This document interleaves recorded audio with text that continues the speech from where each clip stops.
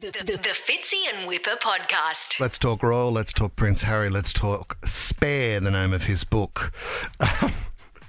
Well, I think anybody that watched the documentary too that they got paid $150 million for, if you started watching it, I think you'd enjoy it. I mean, I watched 3 or 4 episodes and thought, yeah, I don't mind this. And at the same time, I was appreciating what he was saying and sharing his side of the story and the inside of the palace and how it works, and also Meghan's version of events. But what I thought was interesting afterwards was just the sharing kept coming. Yeah. Like it didn't stop. Well, he has to. When you sign a multi-million-dollar deal, you got to share some personal things, don't you? You do, but he went from sharing on the on the show to then sharing more in the book.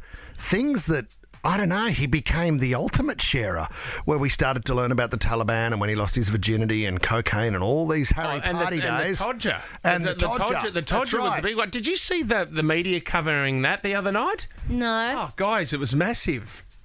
I'd never feared death before, and now I found myself thinking... No. I haven't got that. You've got the Todger grab there? You want me to put that on my Todger? No. Okay, well... Let's go back to what I was saying with the oversharing. What I think is interesting was he's gone too far. Like, he's included details about things that we don't need to know. Yeah. Like the big headlines of the virginity and the cocaine and the Taliban. Sure, they're massive headlines.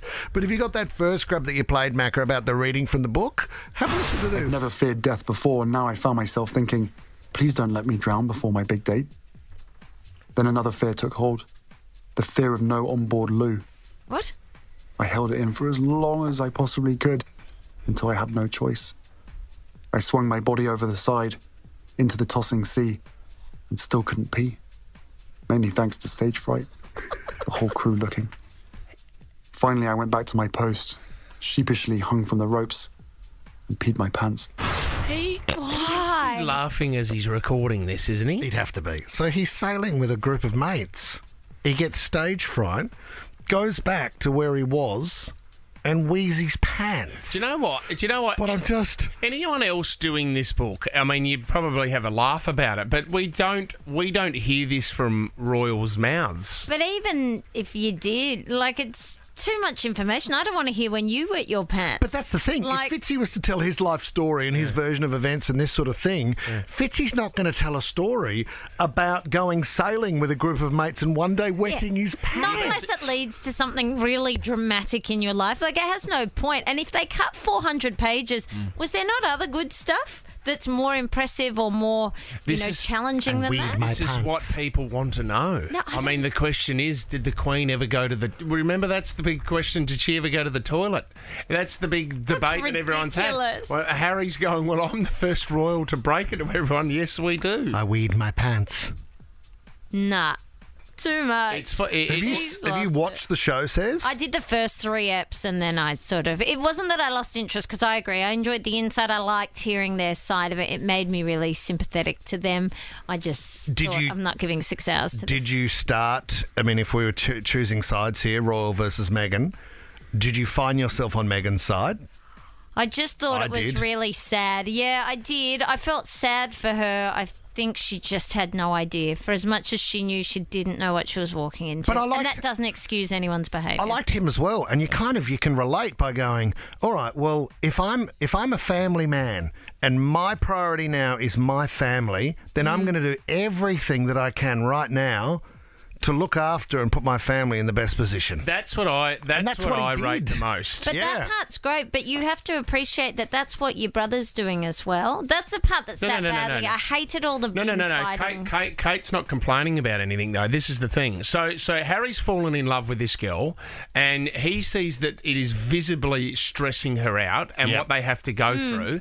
And you know what? Any other royal, I would dare say, would say, nah, sorry, see you later. We don't want you anymore, and walk away. I really commend what Harry's doing and going, you know what, I'm going to stick with you. He's moved countries. No, that's all fantastic. Like, he's put her first. Good on you. Prioritise your life together. Good on you. But ripping into your brother for having to put his family first, as in Kate and their kids. That part I didn't like. I don't like you keep having a go at him. He doesn't get a choice. Like, Prince William has no choice. No. He's like, just he's trapped. He's telling everyone what happened. I'm actually more saddened by William not sticking up for his brother. But I find that... Yeah, but I just There's two different major roles here. Some of the memories I think of... I'm one of 4. We all have very different childhood memories. Like, none of them that exciting like these two. But certainly when you hear someone telling their version of a fight we had as a kid, it is real different between all of us. It's not even a bad story. It's not even that bad. But that's what the media went for. Oh, you got knocked into a dog box. Like, if your brother's having a biff, I think of my husband and his brother. They're very close. But if they got into a fight...